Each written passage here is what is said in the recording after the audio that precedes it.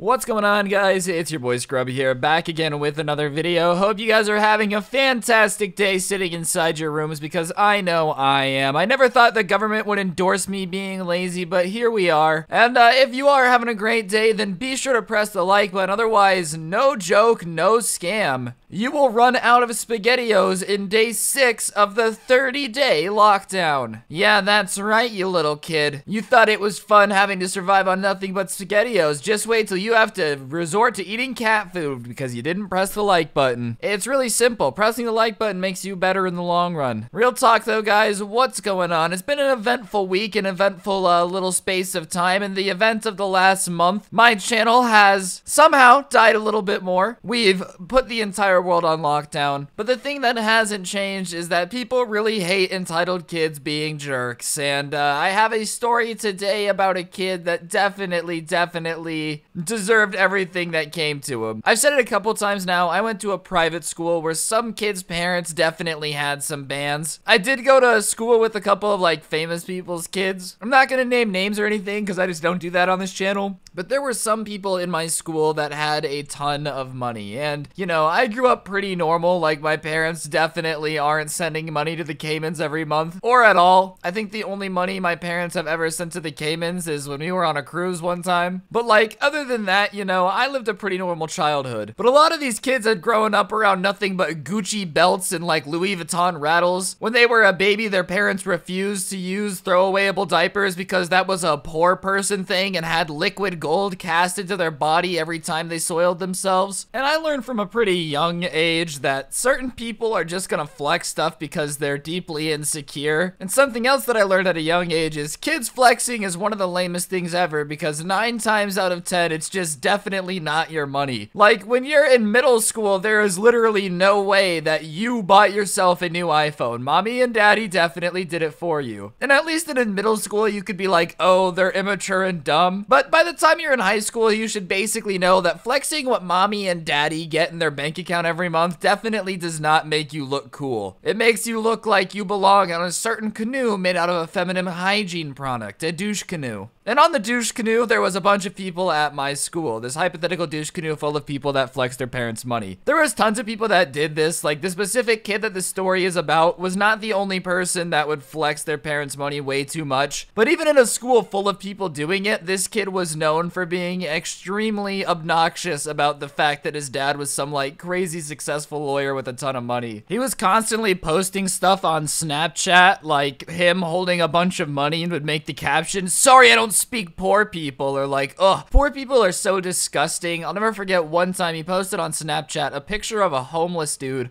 on the side of the road with, "Must suck to be so untalented." Like, was just really not a nice guy, constantly flexing his wealth. And I get it, man.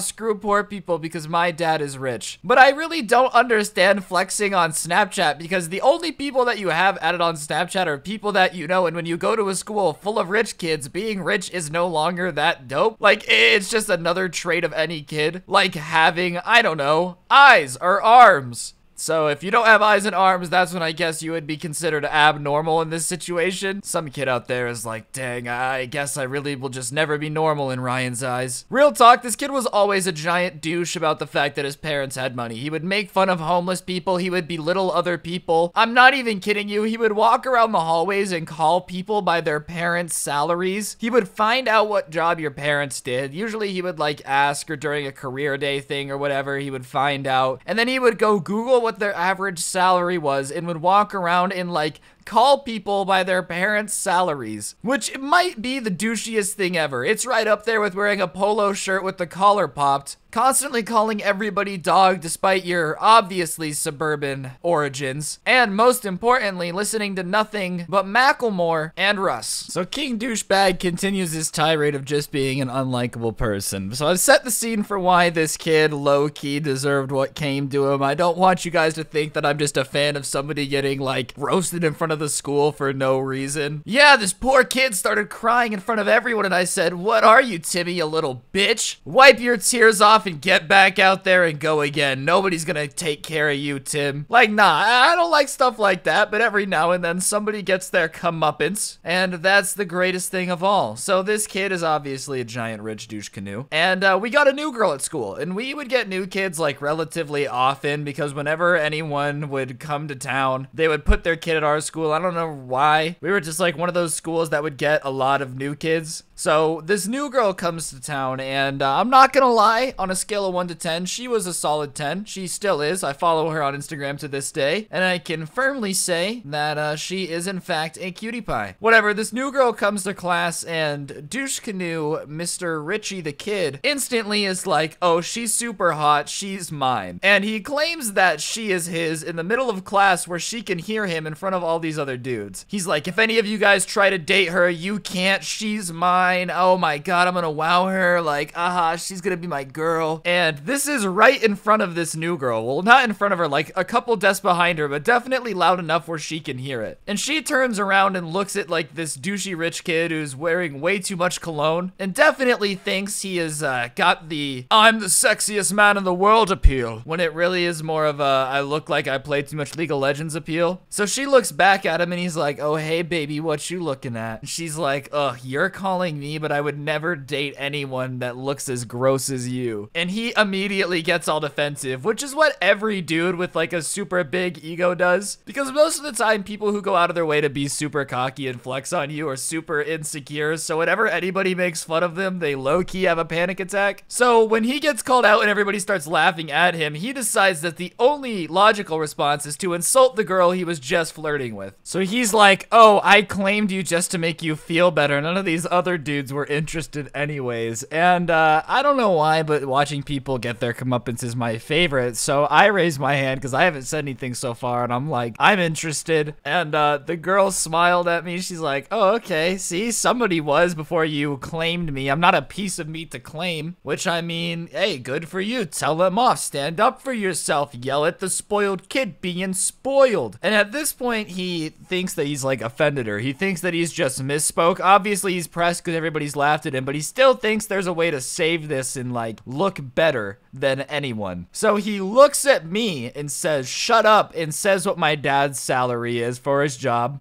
which was supposed to convey like an insult, as if, you know, I was supposed to like start crying that my dad has a certain amount of money he gets paid for his job. No!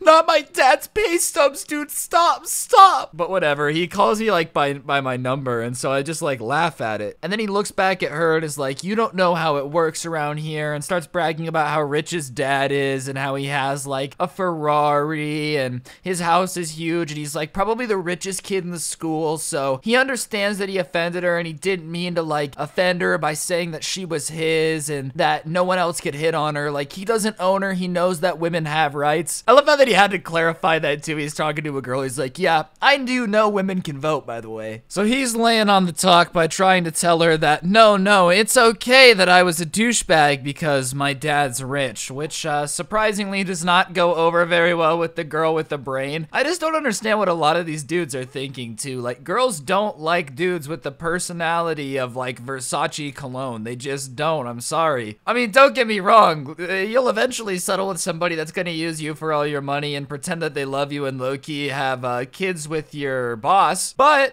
if you continue to just be a giant jerk, that's kind of what you get. That's the trade-off. People that are jerks marry people that are jerks, and people that are nice marry people that are nice. It's just the setup for the rules. And the girl very, very slickly, almost with a flick of the hair to dismiss all annoyance that has been in her face now, is like, I don't really care how much money you make. Sorry, I'm not that shallow. And the kid is like flabbergasted at the fact that this girl is not impressed by the fact that his dad has money. And he starts telling her that like, oh, obviously she wasn't his type then because she's a moron, and how he thinks that like girls like her are really idiotic to turn down guys like him because he could take care of them, which is always the move. If you want a girl to like you, start insulting them after they reject you. It definitely doesn't make you look desperate or, you know, like you have no idea how to interact with women. None of that. And so at this point, the girl looks pretty fed up up. And I'm not gonna lie, being the new kid is scary enough, but coming in and roasting some dude definitely takes some cojones the size of Philip Rivers. So she looks at him as he's insulting her, saying that she's a moron, and is like, no, what's idiotic is claiming a girl that has never spoken to you at all and doing loud enough so she can hear you. Maybe if you want girls to talk to you, maybe you should stop treating them like you own them and start treating them like they have feelings. And the entire class is like, oh, because everybody just hated this dude. And just when we think it can't get worse, and she's like, oh, and one more thing, nobody cares if you have money, because I bet you your dad is disappointed in you and wouldn't leave it to you anyways. And at this point, it's not like a super great insult, don't get me wrong, it's pretty mean. It doesn't sound that great in retrospect, like it's not the greatest roast ever spoken into existence, don't get it twisted. But you gotta understand, for a kid that did nothing but talk about how much he hated poor people, watching him get basically fisted in front of the class was pretty entertaining. So homeboy is now grabbing his hand like that one Arthur meme from a year ago, where he just looks like he's about to let loose on everybody, and he's all embarrassed and he's all hot in the face,